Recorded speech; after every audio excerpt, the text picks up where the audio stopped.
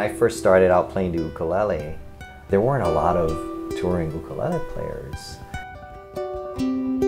It just never crossed my mind that that was something I'd be able to do.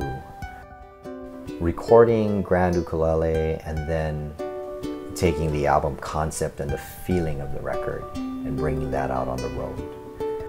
That's something that I had never really done before. Carrying our own lights, carrying our own console and monitors, and we have all these people that are the best at what they do, and they can take care of all of that. And for me, my job now just becomes the show. Just to do whatever I need to do to keep myself healthy, to keep my energy level up, so that when I get up on that stage, I can just play my heart out.